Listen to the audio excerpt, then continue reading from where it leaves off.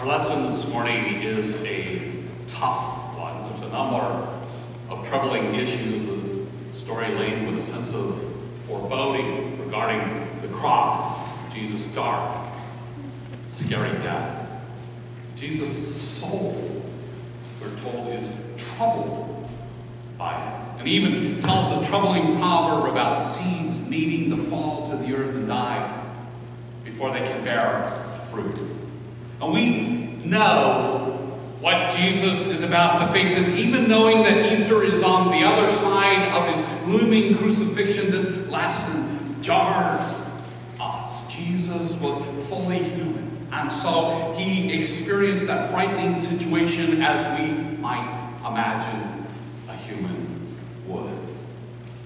And Jesus' proverb is counterintuitive, since we are all hardwired to love life, and as a part of that hardwire, we pretty much reject the notion that death and darkness can lead to anything good, let alone fertilize much fruit.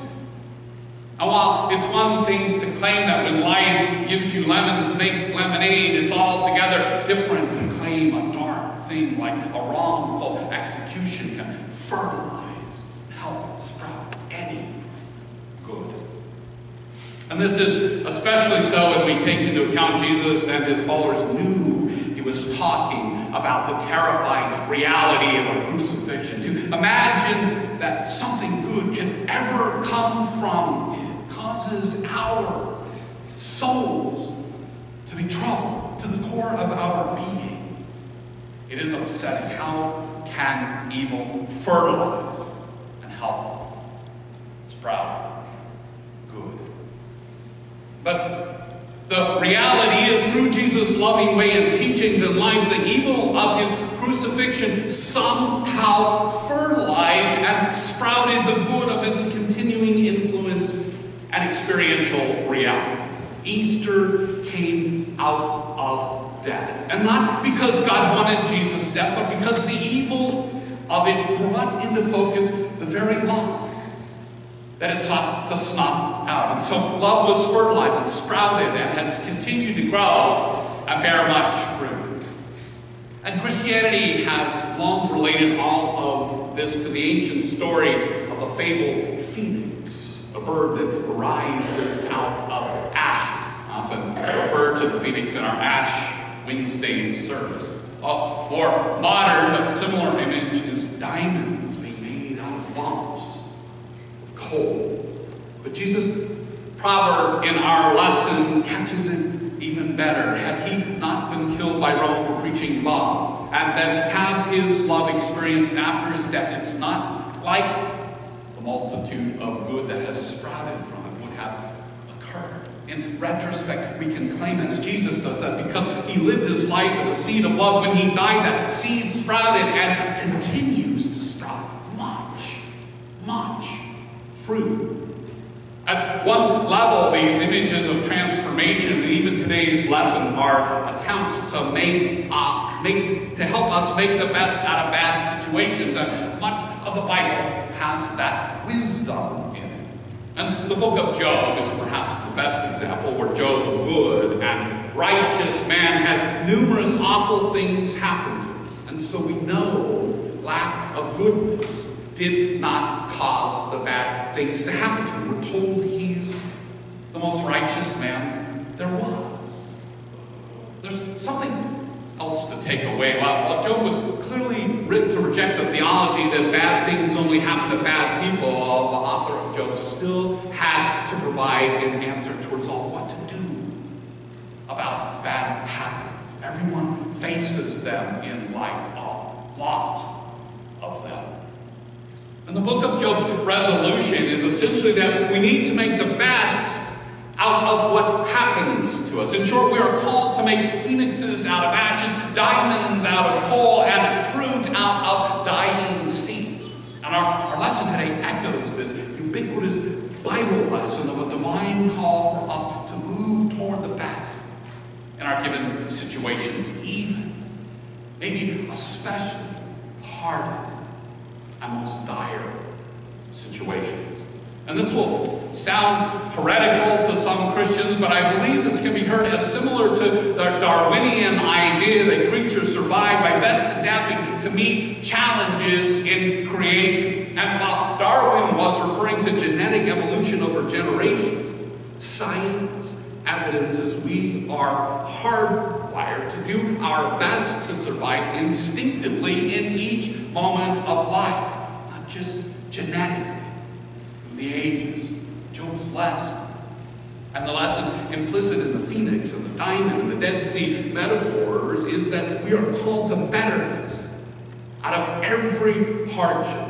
Hardship can fertilize and sprout the fruit of better ways, better uses, better communities, better world. This doesn't mean that God wants or causes bad things to happen. God is not tossing lightning bolts of badness to get us to hop to better.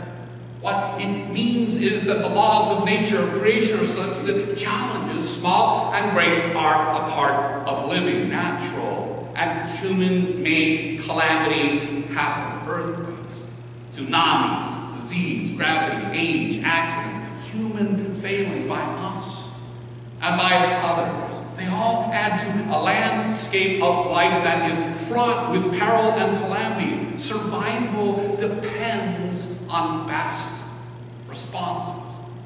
And life, of course, is more of peril and bad things happening. Natural and human beauty and goodness also abundantly occur. And actually, out of peril and bad things, goodness can be fertilized and sprouted. That is one layer of what Jesus' fruit from the dying seed proverb is about.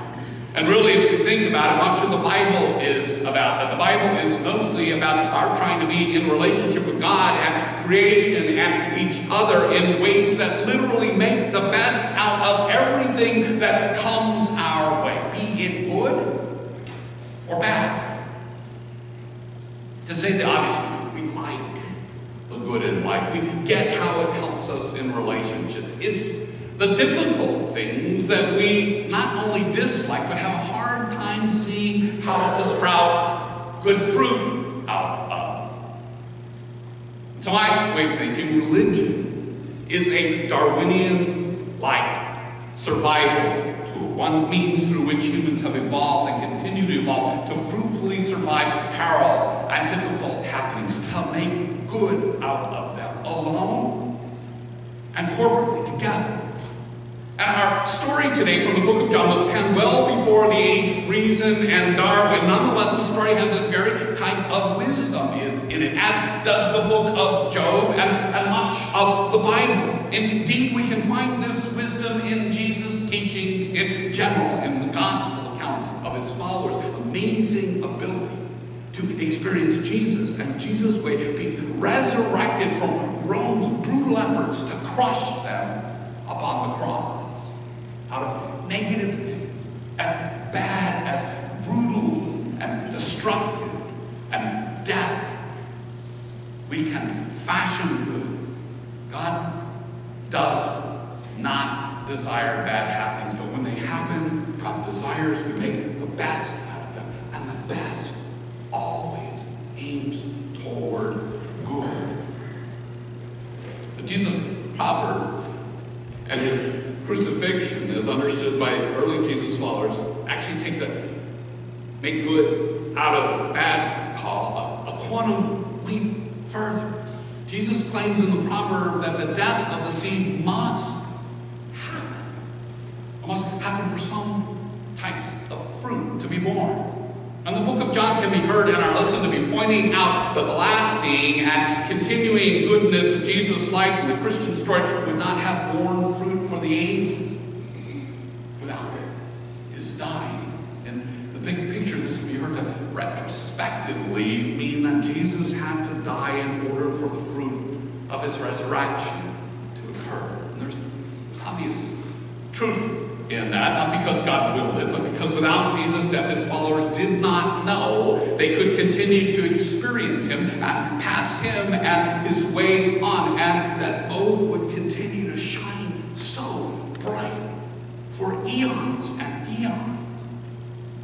This has, though, led to some very questionable theology, like the idea that Jesus was sent by God to be intentionally sacrificed to appease God as a part of a cosmic plan for Jesus' life to bear fruit. Or the idea that humans, in turn, must believe that and then wait to die before they are able to get the fruit of their belief in heaven.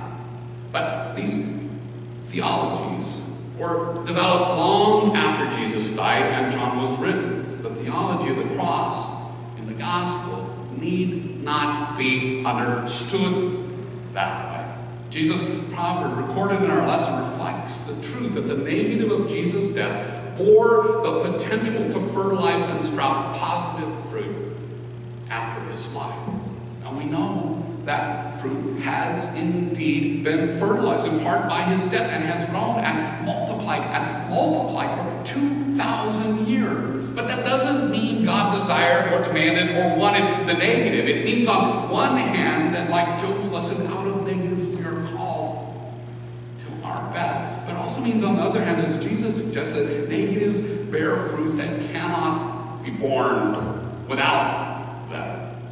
Here's one simple example. Crucifying was a common means of execution in Western Europe. It was such a terrible thing that early Christians did not use the cross as a symbol of the faith because it only had deeply negative, terrifying connotations. But that often brought to light in Jesus' death, fertilized the fruit of humaneness that resulted in the demise of the government use of the cross. It's no longer a legal means of execution and terror. And while that is a matter of history, we can argue theologically, as the Feasting on the Word commentary generally seems to, that Jesus' death on the cross exposed the systemic evil of crucifying people and served to exorcise that dark spirit from creation. There's no more. God in humanity judged the cross too cruel to inflict on others. And by God I mean love. And by love I mean God incarnate in the hands and the feet and the voice and the ears of humans. The primary characteristic of God is love. And love is the desire for others' well-being, which is another way to say the desire for what is best for us and others and creation.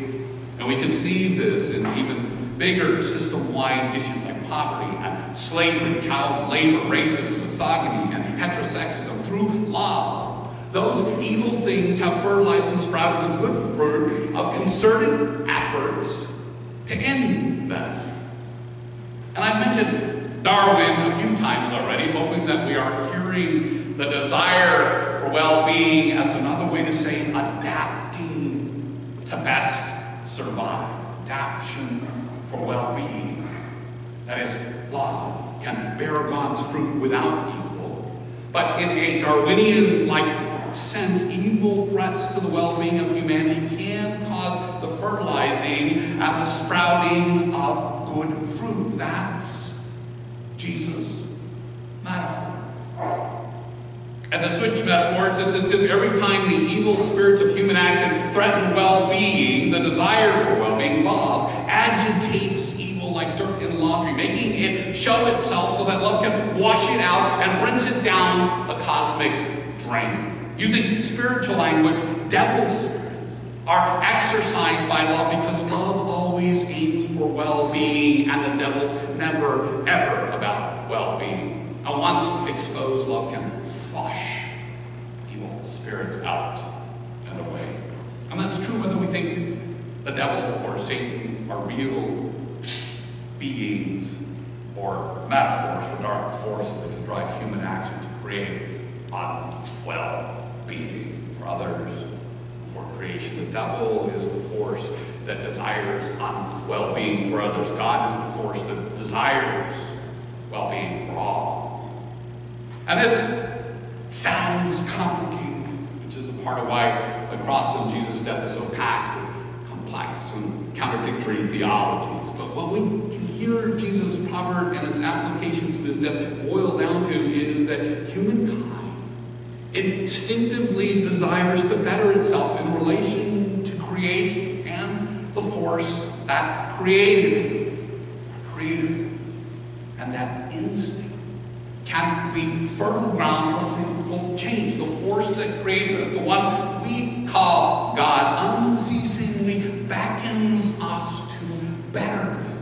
When we learn of evil, what we can think of as desires for non-well-being of others, we are wired to want to stop it, because love is at the core of our soul. Our soul is troubled by non-well-being, not just ours, but others and all creations. We want well-being for others, for us, for creation.